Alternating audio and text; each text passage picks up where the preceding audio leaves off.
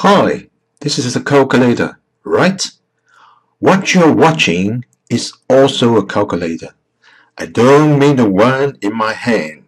I mean the computer screen you are watching. Actually, computer is a calculator. Mobile phone is a calculator. Tablet is a calculator.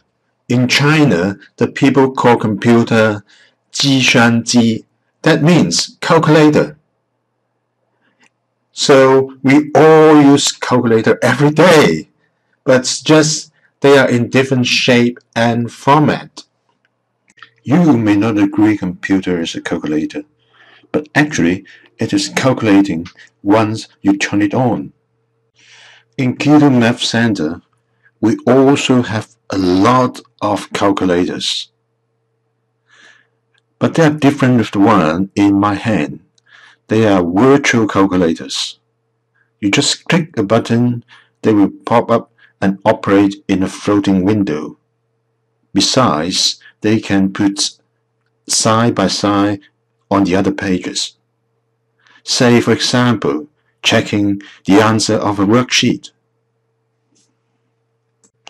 Some people may have bias of letting the kids to use calculators, saying that it makes kids not learn the basic facts, prevents kids from discovering and understanding underlying mathematical concepts.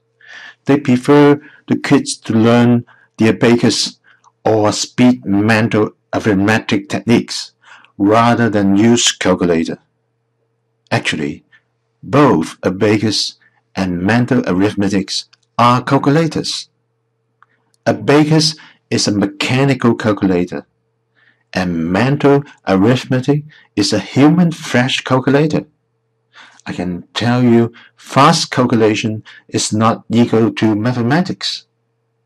It is because fast calculation cannot handle more complicated mathematical models such as topology, matrix, statistics, and data analysis. In my opinion, calculators can be used in the classroom in a good way or a bad way.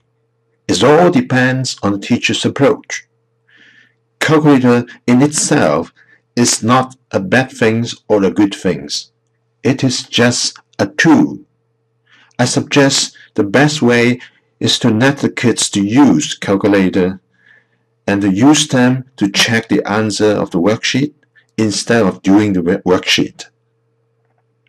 It is used a lot in today's society, so students should learn to use it after they understand the basic concept of math. At the same time, children should learn the basic facts, be able to do